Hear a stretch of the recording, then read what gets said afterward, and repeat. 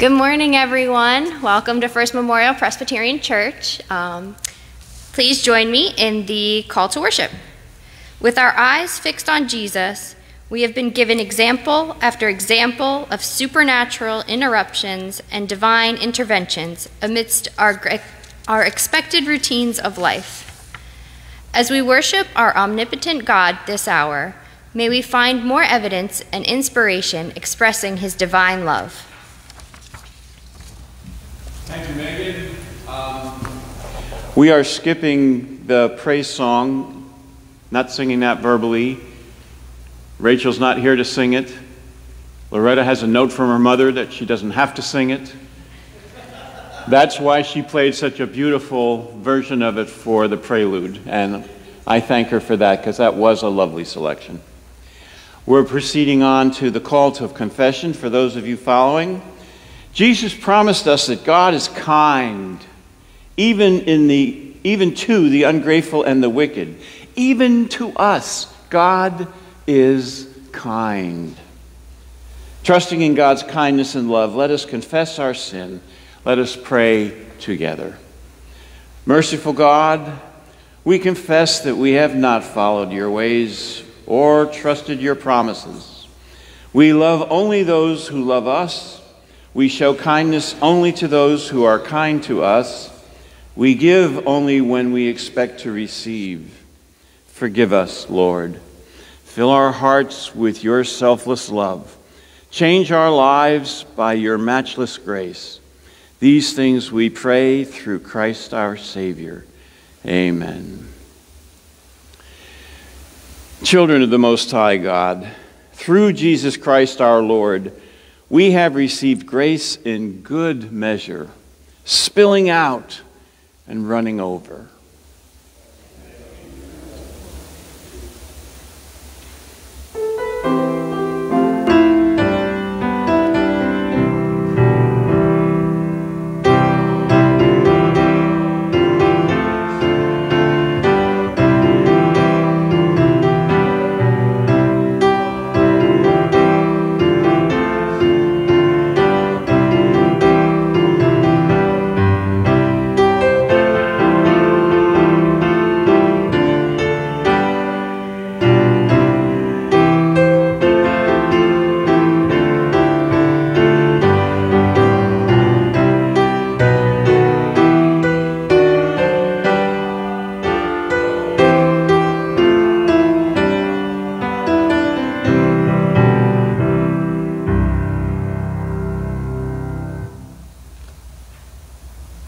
John preached a gospel of repentance to prepare the way for one who would baptize with the Holy Spirit.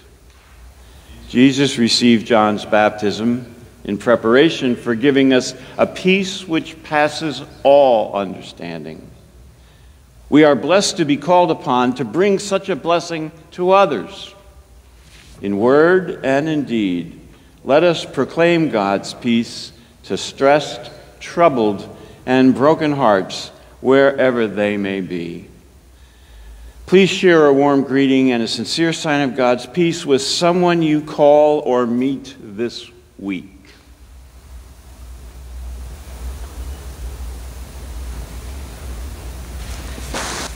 Okay. Good morning again, everyone. So, how many kids out there have heard their parents say, "I'll believe it when I see it"? Like maybe you say, "I'm going to clean my room," or "I'm going to clean our playroom." And the parents say, "I'll believe it when I see it." And then you actually do it, and they say, "It's a miracle," right? I know in our house, I believe that's a miracle. But is it really a miracle? No, right? Jesus performed miracles. He raised people from the dead. He helped the blind see. He cured lepers. Those are miracles. Cleaning your bedroom, probably not a miracle. But in today's lesson, we're going to hear about Thomas. And if you've ever heard of doubting Thomas, this is where it comes from. So the disciples come back and they say, "We've seen Jesus." And Jesus had already died. And Thomas said, "No, I really need to see it for myself. I need to see the wounds that he has. I need to see it for myself. So kind of like when your parents say, I'll believe it when I see it. So guess what happens? Jesus shows up to Thomas, and Thomas gets to see all his wounds from when he died, and guess what happens? Thomas believes. Kind of like after you do it, your parents, believe. So, miracle, not so much cleaning your room, but Jesus performed miracles, right? Showing up to Thomas was a miracle. So, let's pray. Dear Lord, thank you for showing us miracles and helping us to believe, even if we can't see it. Amen.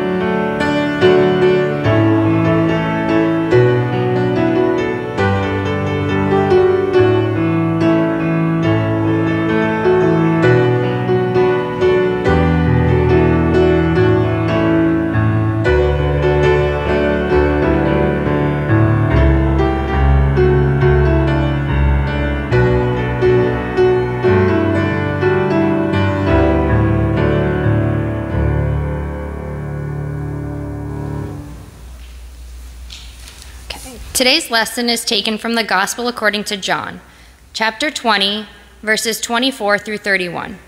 For maximum understanding, please follow along in your own Bible. Hear what the Spirit is saying to the church. But Thomas, who was called the twin, was one of 12, was not with them when Jesus came. So the other disciples told him, "We have seen the Lord." But he said to them, "Unless I see the mark of the nails in his hands, and put my finger in the mark of the nails, and my hand at his side, I will not believe." A week later, his disciples were again in the house, and Thomas was with them. Although the doors were shut, Jesus came and stood among them and said, "Peace be with you." Then he said to Thomas, "Put your finger here and see my hands. Reach out your hand and put it in my side. Do not doubt, but believe." Thomas answered him, "My Lord and my God." Jesus said to him, "Have you believed because you have seen me? Blessed are those who have not seen and yet have come to believe." Now Jesus did many other signs in the presence of his disciples, which were not written in this book. But these are written so that you may come to believe that Jesus is the Messiah, the Son of God, and that through believing you may have life in his name. This is the word of the Lord. Thanks be to God.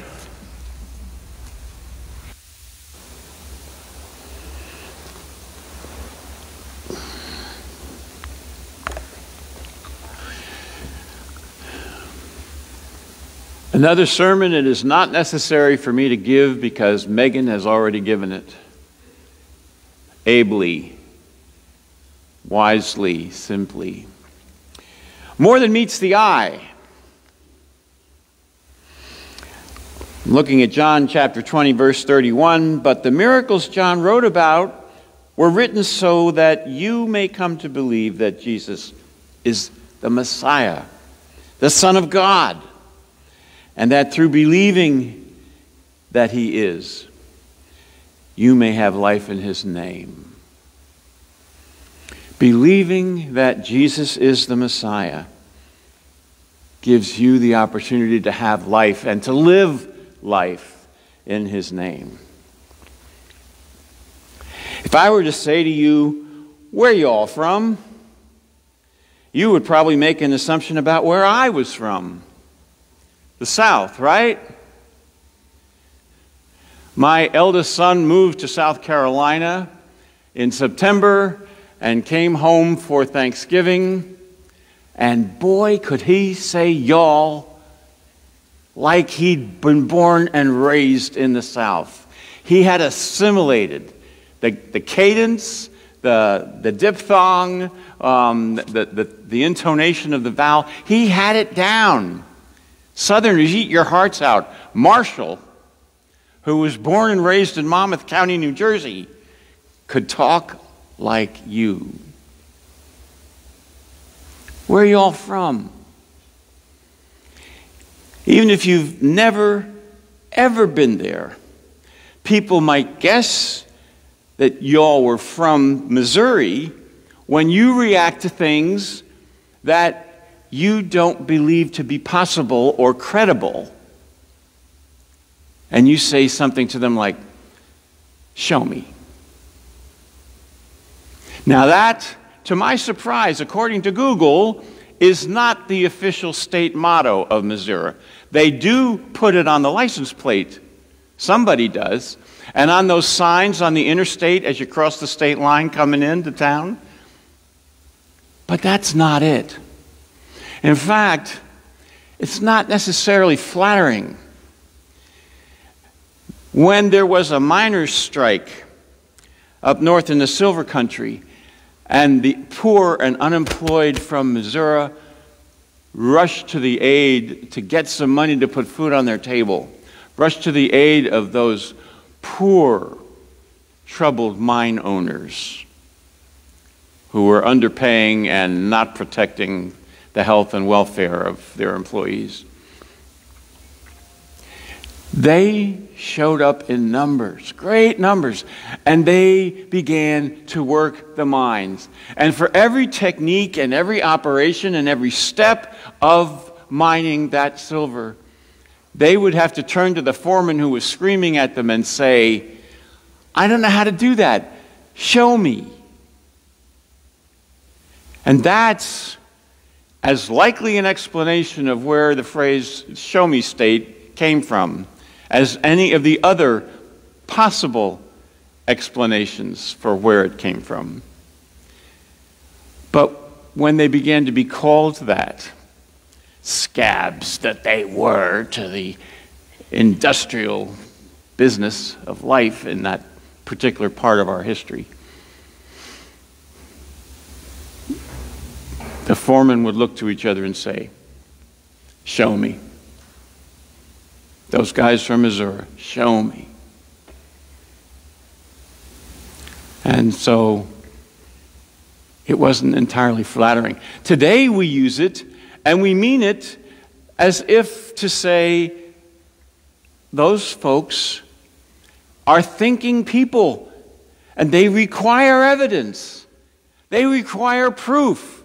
They require convincing. They're not going to swallow whatever you say hook, line, and sinker. You've got to show them. Now that is a whole lot more flattering than the guys who didn't know how to get the silver out of the mine. So I think it's better to look at it in the most positive light. The next time a Missouri car passes you on I-80 and then pulls in front and slows down. And instead of thinking all the things I know you all think when that happens, it's really the Pennsylvania people that do that, isn't it? No, I'm not even going to go there. I'm just playing a little fun here. But you and I also don't want to swallow anything whole that doesn't make sense to us. We want to be shown. We want to be convinced. We want it explained. We want it demonstrated. We're intelligent people. Massachusetts may argue with us, but there are statistics that would lend us to believe that New Jersey is the most educated population in the country. Did you know that? Well, somebody tried to sell it to me, and I did not say, show me. I said, oh, I like the sound of that. I live with smart guys and gals, for those who take those two words literally. John 20, verse 31, but the miracles John wrote about were written so that you may come to believe that Jesus is the Messiah, the Son of God, and that through believing that he is the Messiah, the Son of God, you may have life in his name. You may live to the fullest in his name. You may be blessed.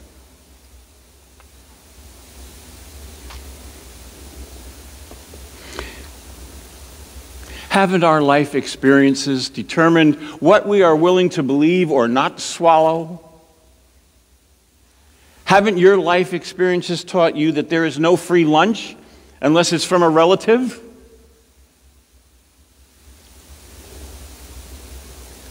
Not when I was young enough to be in school, but today there are also free lunches at school for those whose families are in difficult straits financially. But typically speaking, there is no free lunch unless you show up on Wednesdays in Lent at First Memorial Presbyterian Church. And I'm not even sure that we can work that out yet. We're still trying to figure that one out. And haven't we all learned from the school of hard knocks or the warnings of our mothers and fathers, do not trust someone who promises us something for nothing? That goes right along with there's no free lunch.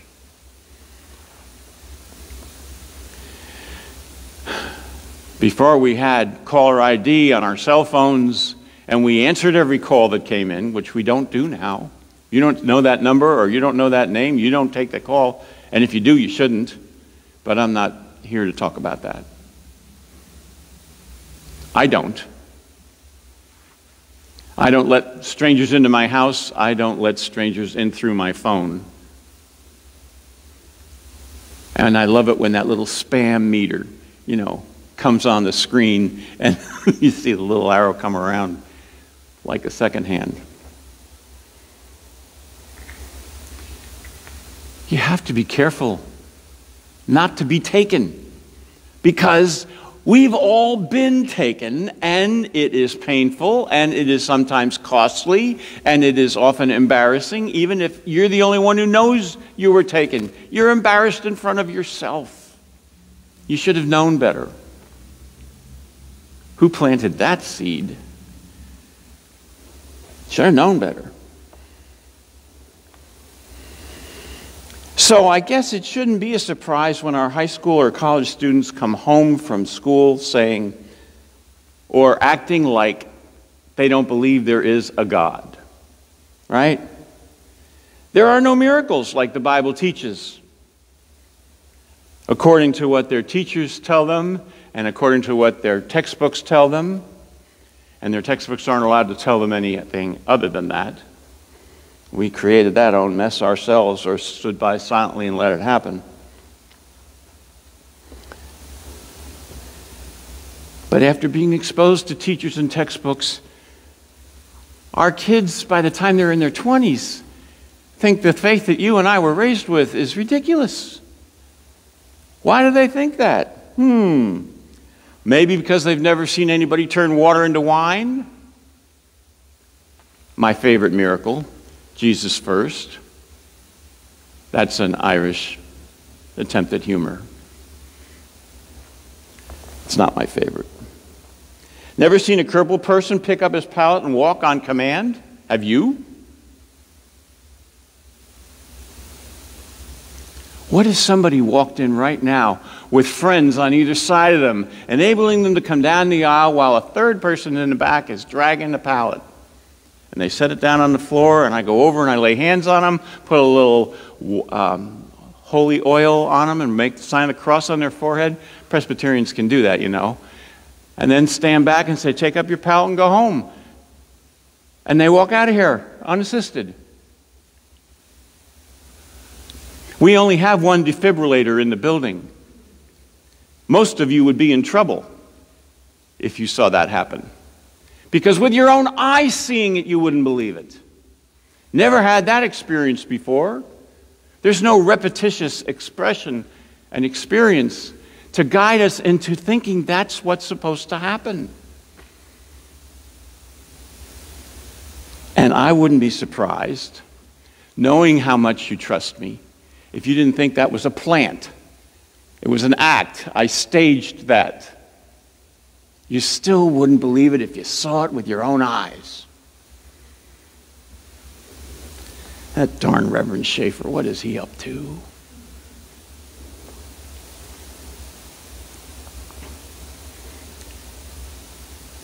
Our kids have never seen somebody recover their vision after someone rubs mud in their eyes. Our kids have never seen somebody's mottled, disturbing-looking skin cleared of leprosy because they touched Jesus' robe, or even acne. Heck, Clearasil can't even clear acne. Well, who knows? I think you outgrow it faster than Clearasil cures it. But that was my own personal experience. But just after being touched, or touching the robe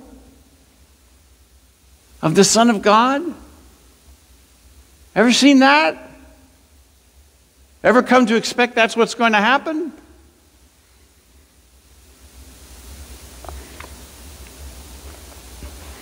So much of Jesus' ministry and Jesus' teachings and preachings are interlaced with miracles. If you heard or saw that he was moving into your town for the afternoon and you grabbed something to eat to keep you going and maybe a little jug of water and headed off with the crowd to follow him to the hillside or the lakeside, you knew you were going to hear inspiring words, uplifting words, helpful explanations about the mysteries of faith. I'm going to come back to mysteries of faith in a moment. And with that intellectual wisdom, that stimulation of the mind and the heart about the truth about God, you were also expecting, because of the way he has performed in every other town where he has visited, in every other temple where he has spoken, people were healed of their infirmities. And you were expecting to see that again. You might have dragged your brother, or your mother, or your neighbor, or your son, in the hopes that that person that mattered to you would be blessed with healing. Because that's what Jesus does. That's what Jesus has been doing for 3 years. That's what Jesus does over and over and over again. So that if it doesn't happen, you're sitting there thinking, what's wrong with today? What's wrong with these people? Why isn't Jesus being Jesus and doing what he's done everywhere else? Jesus even heals non-Jews.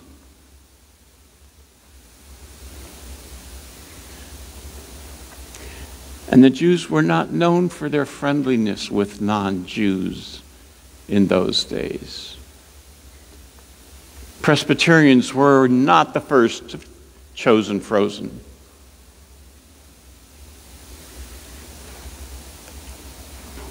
So much of Jesus' ministry is interlaced with healing that it is a component part Sure, for those of us who grew up in households where the parents actually taught that they believed in Jesus' miracles, resulting in us, their children, wanting to believe ourselves that Jesus' miracles are true. We need only rationalize how each one might be. Well, creating the earth in 7 days. Let's see. Well, God's time is not exactly our time. So maybe 7 human days are not 7 godly days. Good. We've rationalized that one away. Let's move on to the next. But we want to believe. We may not believe. We may just lock that part out of our thought process because we can't make it work with our little brains. But we want to believe. But in households where parents were silent on the subject of Jesus' miracles being true, why would anybody want to believe that? Why would anybody want to dare to trust that those magic tricks were real? Why have the desire to be a believer when other people in authority that are rising to your attention in high school and college and beyond are saying, that's ridiculous. That's not possible. That just doesn't happen. That's made up. Well, just so I don't get fired today, let's take parents out of the faith equation. But you all do play a role. You all do play a role. I said that pretty good, didn't I? Parents get blamed enough, and our kids will be in therapy long enough because of it, that, we don't have to deal with this one as their responsibility. But have you ever wondered why crowds of people in the thousands followed Jesus around to hear what he had to say and see what he could do? Why did those crowds continue to grow larger and larger if he wasn't actually doing it? They wouldn't be following a fake. They wouldn't be following and anxious to see and hear someone who couldn't deliver on his reputation, that he performed miracles. Why, even the chief priests and the scribes and the Pharisees and the Sadducees who wanted him dead were silent on the subject of Jesus being able to heal. Of all the things they stood in front of him and accused him of doing and not doing, of all the blasphemies that they laid on him, they never once said a recorded word on whether Jesus couldn't heal. You think they would have let that slide by? You think that wouldn't have been ammunition to bring him down in his popularity?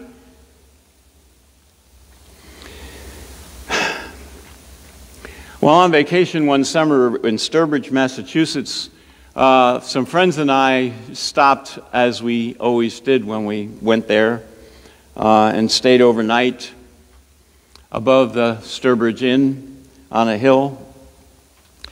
And that particular night that we were there, this particular year, they had entertainment. They had entertainment every night, but their entertainment was a magician. And they had all been there before. I was the newbie. They had all been there before, and they said, Alan, we're going to have the time of our lives tonight. We're going to go see this really great musician. You're going to love this. I may be Irish, but I'm also German. Don't blow smoke up my skirt. Magic is just sleight of hand and hocus pocus and distraction and all the rest of that. I still think that. But here I was, not wanting to be the only one who stayed behind his room and watched an old movie on the cable channel. So I went along, And wouldn't you know it, they dragged me to the first front row and sat me in the middle, right in front of the performer. And when he pulled his first stunt, I scowled. And when he pulled his second stunt, I scoffed and probably said something to one of the guys on either side of me to express my disbelief. This is all hooey. What intelligent person from New Jersey is going to believe this crap?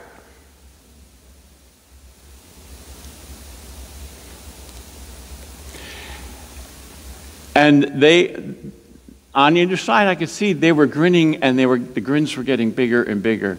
And finally, without boldly heckling him at full volume in front of everybody, the magician calls me up and says, "Come here, young man. I want you to help me prove to everybody that what I'm doing is magic." And he made a fool out of me. I could not see his sleight of hand. I could not figure out his technique. I could not comprehend how he was pulling this off. And now there's a room full of several hundred people who are grinning at me like I'm an idiot. So, ashamed and embarrassed and not being able to dig out of a hole that I had dug myself, I went back to my seat. And he grinned, the performer, for the rest of the show. And I didn't speak to my friends for the rest of the night. Those dirty dogs. Would you?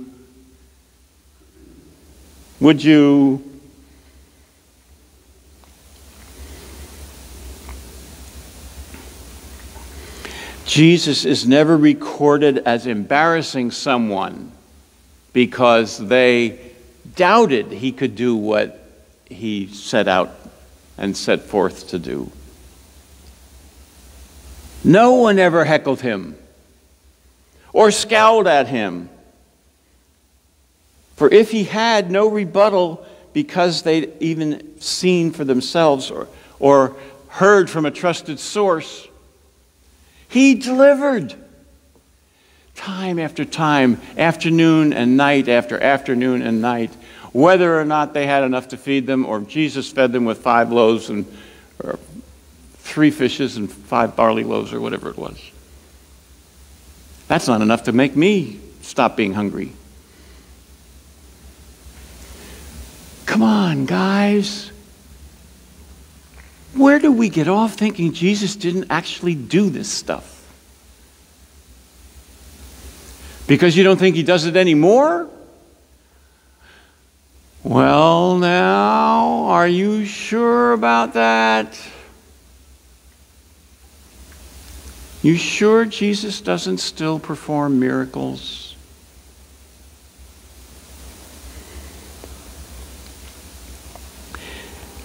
If you've known me any length of time, you've heard me say sooner or later that faith is not bubble wrap. It does not protect us from the pain and suffering of the falls of life and the bumps and the bruises of life. We all have them. We're not safe from them because we believe Jesus is our Lord and Savior and the Son of God and the Messiah promised. Faith is not bubble wrap for protection against painful things. Miracles are evidence of Christ's power, not ours. That's one of your take-homes for today. Write it down. Not one of you. Shame. This is big stuff I'm giving you right now. Miracles are evidence of Christ's power, not ours. And it's not evidence of our power to control Christ, demonstrating or not his power to heal. Christ doesn't perform on demand. You remember teaching your first pet how to sit on command? Christ doesn't sit. He doesn't fetch. He doesn't heal. Jesus is not your pet. And if he were, what kind of Jesus would he be? Would you really want him as your Lord and Savior? Maybe if you're so full of yourself you think you're entitled to that, you would, but I would hope you wouldn't. Miracles are evidence of Christ's power, not ours. He hasn't completely stopped. He's not visibly walking on earth with us and gathering crowds around him on a daily basis and teaching and preaching and healing as part of what he does to give more evidence. We should have enough evidence from Scripture. We should have enough unchallenged evidence from Scripture. There's a phrase in John towards the end that says, John wrote this book so that you might know of his works and his healing powers and believe. There's a reason for that. And it also goes on to say, if they were all recorded, there aren't enough books in existence to contain all the stories, to tell all the truths, to convey all the evidence. There aren't enough books. Jesus' healing power was not a rare or occasional or a special day thing, or like some televangelists might want you to believe, because you have enough faith.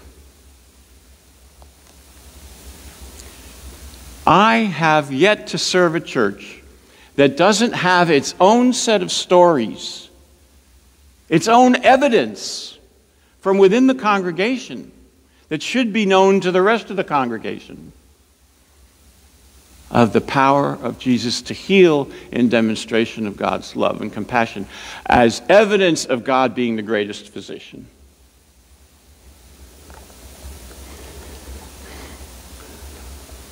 I don't remember how many weeks it was, but it wasn't many after my arrival and after Charles came back to worship, dragged here by his faithful, loving wife, who said, "You got to hear this guy."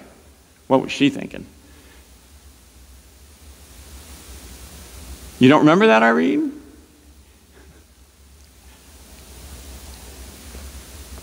So one of my first actual face-to-face encounters with the only man I know who prayed longer than I did, Mr. Yearwood, Elder Yearwood, Moderator Yearwood, Stated Clerk of Session Yearwood, Super Christian Yearwood, has a daughter about to give premature birth, 3 months so. She's sitting in the room right now. Did I get clearance to say your name? Kim. Kim had twins coming a little sooner than planned. I don't know if the nursery was painted yet. I don't know if the cribs were put together yet. I don't know what the situation was. But they were evidently on their way. And Michelle was born, and she had a defect, a problem. It's not me to explain to you what the thing was medically, because you wouldn't understand it anyway. You're not physicians. But she had something that didn't look promising for a long life. So Kim calls her dad and says, "I need prayer." Her dad calls his mother, says, "We need prayer." His mother calls God and says, I want you, Lord, to amaze the physicians.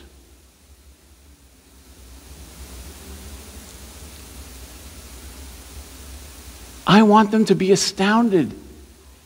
I want them to be speechless. Implied, not literal.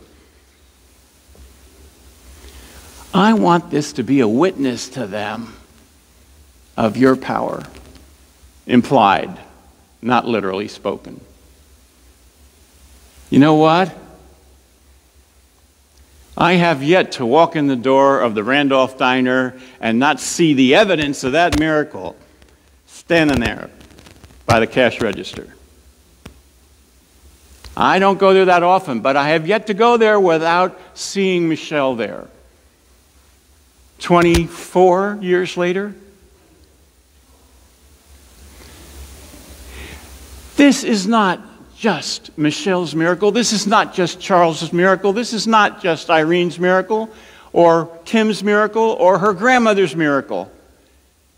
This is the family of faith's miracle. You should all know this story. If you don't remember it, why not? This is profound stuff. This is God at his best. So that you need not doubt that he loves you enough and has the power. He doesn't always have the reason. You know, I found myself, and God does this to me. He sets me up. He did this once with Robert Schuller, because I was tired of standing at the door of a great church and shaking hands with people who just had a fantastic worship service and terrific, inspiring music and an uplifting sermon, but they were in a hurry to get out the door to go home to watch the Hour of Power for this TV bozo.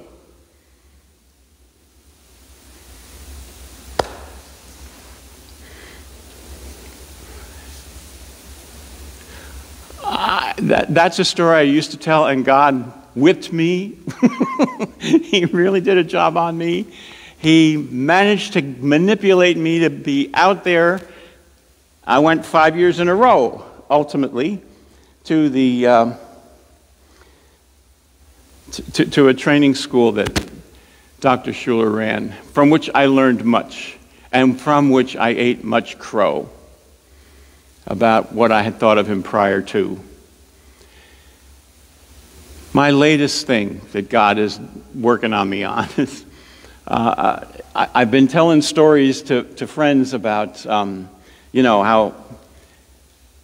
how I remember being told, particularly by our neighbor from across the street in Livingston growing up, you know, that when we would talk about our faith and the differences between Roman Catholicism and Presbyterianism, you know, we'd ask the big questions, and she would say, well, Sister said that's a sacred mystery.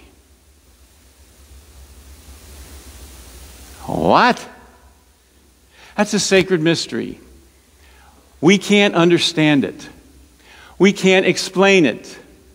We can't grasp it. It is beyond us. And what a great line to come back with when you don't know the answer to something. It's a sacred mystery. Who can argue with that? Besides people from Missouri. Who can argue with that? And yet, as my life continues to unfold and the complications of life are compounded for those I care about and love and who run into difficult times, and oh, if only there were spiritual bubble wrap. There isn't. But there are things, I know, I've never argued that. There are things, my tiny little mind just can't get its intellect wrapped around. If God stood here and explained it to me, I might as well be in a senior honors medical class in medical school for how high the answer would fly over my head, and I would be dizzy and confused as I was before. What makes us think that we are as smart as or smarter than God, that we can grasp everything that is in play when He is making a decision about how to answer the prayer? And there isn't anybody He doesn't want to heal. There isn't anybody He doesn't want to save. But sometimes, you know, the body just can't go on. Is there anything God can't do? Is there any stone made so heavy that God can't lift it? Give me a break. This doesn't mean I can grasp the why or the how. How did he do that? That's what I was doing with that clown of a magician. How did he do that? It's fake. It's a trick. It's a blur of hand. I don't know why we call it sleight of hand. It's a blur of hand. He distracts us over here and moves his hand so fast we don't see it, and then all of a sudden, there's the quarter. It's behind my ear the whole time. I don't think so.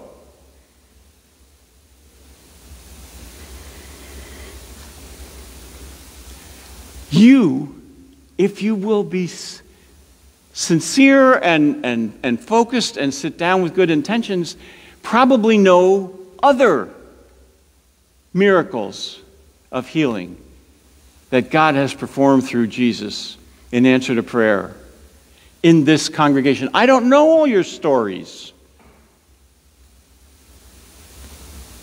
I'm starting to get a complex because I'm starting to think that some of you are afraid of me. I don't bite. I don't have the teeth for it. It's gross, or I would pull down my lower lip and show you there isn't a tooth here. I took them out one night, and I don't know what I did with them. And my dentist, whatever his name is making me a new set. In the meantime, I eat a lot of tuna fish and drink a lot of fruit juice. What else can I do? Poor Alan. Come on, at least one of you, give me a little sympathy here. Thank you. God bless you. You are going to get a good seat in heaven. Yes. Folks, there isn't one of Jesus' miracles I don't have reason to believe because of all the others that I know about. All the churches that I've served where people came up to me and told me, or when I was at the hospital and I go to see the patient who is practically ready for hospice care or was in hospice care. And then they say to me, guess what happened today? The doctor came in and said, the scan we took this morning is perfectly clear. It's like you never had this. And I have no explanation for it. It's not a result of my medicine practice. It's a higher power.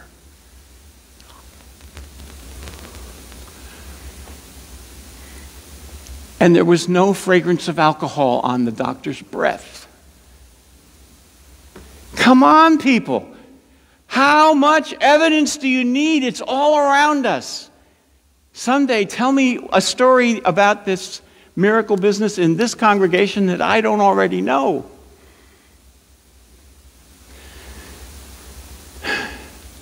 You don't have to pray as long as Alan or moderator Yearwood or anybody else for that matter. You don't have to have more faith than we have. I just put myself in Charles' class. Is that allowed? You don't have to have more faith than we have. And don't ever accept from somebody the fact that if your prayer isn't being answered the way you want it to, it's because you don't have enough faith. Bring that slob around and let me have a go at him. That is so unlike any way God works. There's no evidence of that attitude from him in Scripture, anywhere.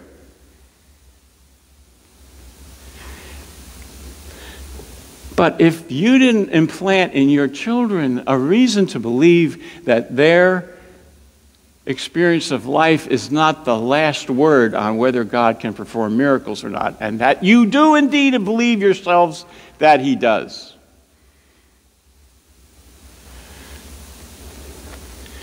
where are they going to get it? An eloquent preacher? Not this guy. All I can tell you is what I've seen, what I've been told from people I have every reason to believe, and the profoundly consistent evidence of Scripture. Unchallenged evidence, even from Jesus' most hateful enemies. How could these stories not be true? How could we not believe?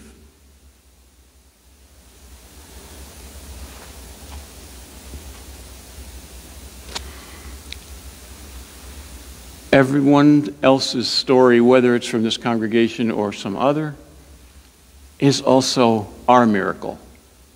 And we need to claim those miracles when we hear those stories, and we need to thank God for those miracles when we hear those stories, and we need to hold on to them even when Jesus isn't working out quite like the Sears wish book, giving us exactly what we wanted in size and color and features and guarantees. I used to be a Sears man. Sears, good, better, best. You remember the progression of the quality of goods in the catalog? No, you didn't pay attention. Thank you, Jesus, for Michelle, who gave us reason to believe and still gives us reason to believe about your omnipotence and about your concern, unmatched concern for our well-being.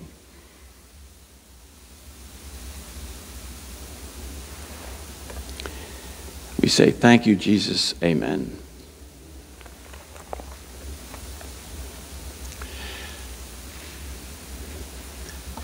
Kim, thanks for letting me share that story. I'm sure you could have told it better and probably should have had you up here to do it. You're enough like your dad. You could have stood here for an hour and told that story. Don't give me that. Right, Irene? Children of the Most High God, in obedience to Jesus' words, to love others as we love ourselves, to do good, bless and pray for friends and enemies alike, let us now do to others as we would have them do to us. Let us now offer our tithes and offerings for the sake of our sisters and brothers in need of grace and grain and evidence of God's love. And as those present in our sanctuary prepare to give here and now, may you who are not here and now consider mailing your offering to us at 51 West Blackwell Street, 07801.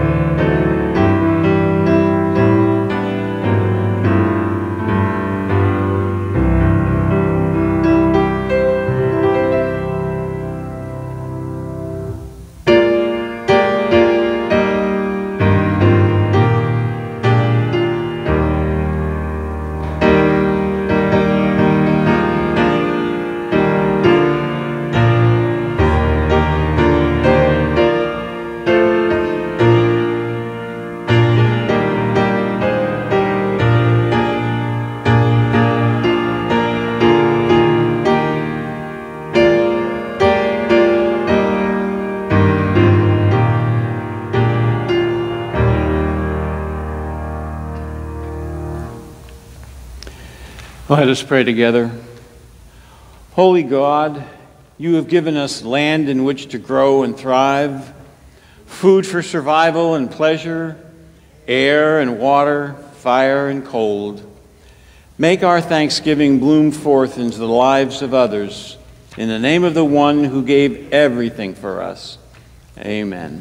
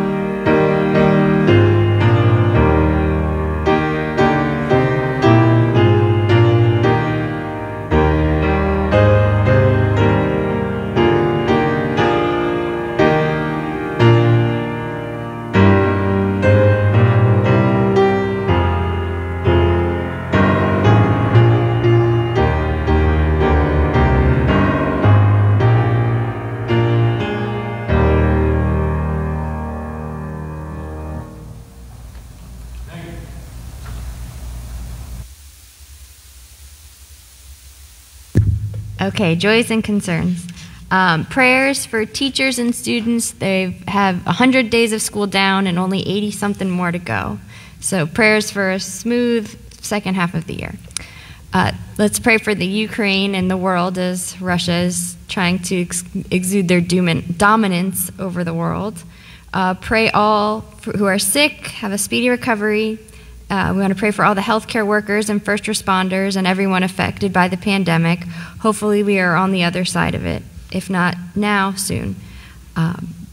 We have birthdays. Clara wants to say happy birthday to her grandson, Anthony. And our other birthdays are Nishabi Beeler, Eloise Altoff, and Walter Forrester III, and Betty McNaughton. And, real quick, just 3 quick announcements. The Super Bowl of Caring. We raised over $500 and collected 163 cans, jars, and boxes of food. So thank you to everybody who donated. If you didn't get it in during Super Bowl of Caring, we're accepting donations all year round. So please drop them off down here at church or let me know and I can come pick them up from you. We are having our second cookie fundraiser. This time it will be either lemon or chocolate chip cookies. We're asking people to order by February 27th, and the pickup will be March 5th from 12 to 2 p.m. There's an order form on our website, or you can reach out to myself or the Facebook page, the Presbyterian Church Facebook page. And there is new Our Daily Bread devotionals in the back of the church. If you'd like one and can't get here to church, let us know and we can get one to you in the mail.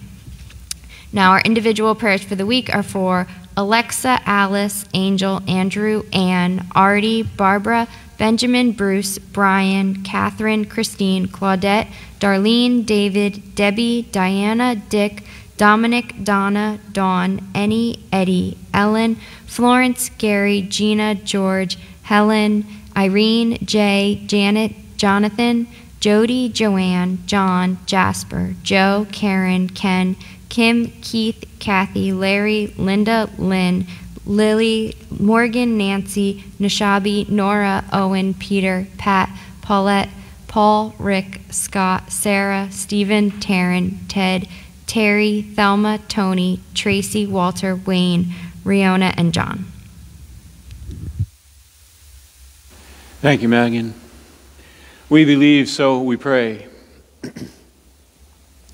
We thank you, O God, for the friends and family with whom we share life and love, joy and sorrow, for the friends and family with whom we join hands and hearts in the writing and the telling of the stories of our lives and your miracles amongst us, with whom we share from the abundance of our talents and treasures, the bounty of our tables and cupboards, the thrill of our games and sports, and the hope of peace and prosperity, especially as peace appears less and less likely in the international politics of today.